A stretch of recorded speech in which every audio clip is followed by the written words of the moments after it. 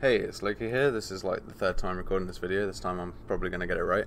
So what we're going to do is go over territory control. The first thing I've done is open Samaria AAS v2, duplicated it, renamed it to territory control, set the game mode to territory control, and deleted all the capture zones so that none of that logic works anymore. So we still have the main zones, so the teams can spawn in. So we just want to go over to gameplay. We want to go to game modes, territory control, and we want to drag in the TC hex graph.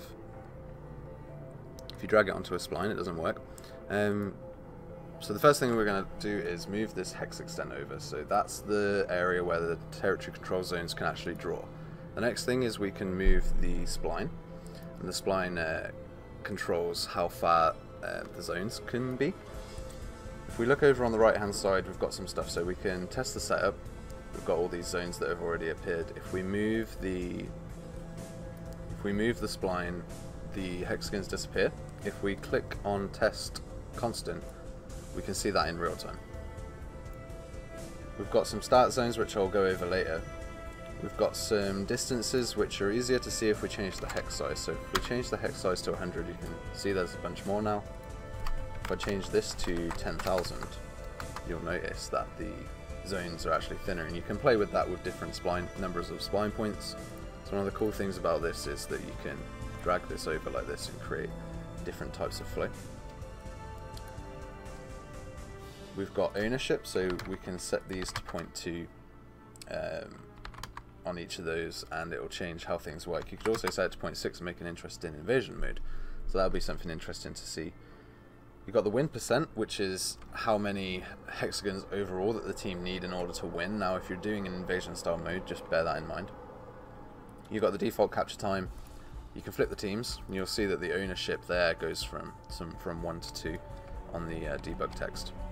The next thing I just want to quickly go over is, you can see here this says 5. That's this is the ID of the zone, and this number here is the number of surrounding hexagons. So we can see that it's actually 2, and this one says 9. This one says 12.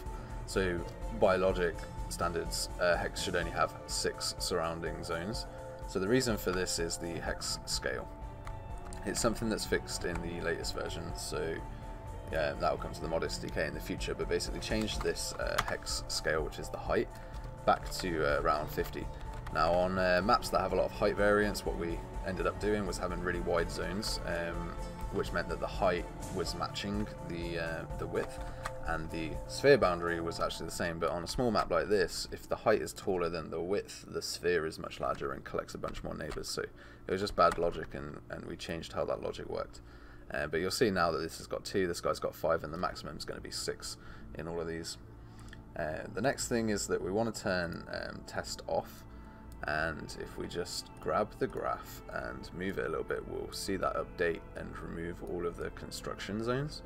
And if we hit create now, we actually create these zones in real space, so we can go in, we can grab this, we can move it. It's actually a blueprint in the world. The cool thing about this is that we can actually go in and delete a bunch of zones. We can ignore the message that pops up here, because when the grid recreates itself, it recreates those neighbors again. The reason we create the neighbors when we're starting off the generation is so that we can test those numbers there and see that those are working. So now that this is all set up, we've got a territory control game mode, we've got the hex graph set up, we've just got to hit play now. Those zones actually exist as actors. So there's one last thing actually, which is the anchor zones. So you can go in and eyedrop these anchor zones, and what an anchor zone is you can only expand if zones are actually touching those anchor zones. So usually they go around the back. If they're not there, it will break. If you're in testing, it will also not let you select them because they're not actually blueprint actors in the world. This is actually fixed in the latest update as well, because we just pick one at random if you haven't picked one. So when you destroy the hex zones in order to like retest some stuff and change some things up, or you refresh the zones, those values will become invalid. So we're just going to jump in now and take a quick look at the graph. What you'll see here is, yeah, we've got that area where there's zones have been deleted. We've got some thin and thick areas. We've got some invasion stuff going on. So these are all things that you can sort of play with and make in your own TC variants. So yeah, it's going to be interesting to see some cool mods. I hope that helped you guys with setting up that new game mode, and see you next time. Have fun.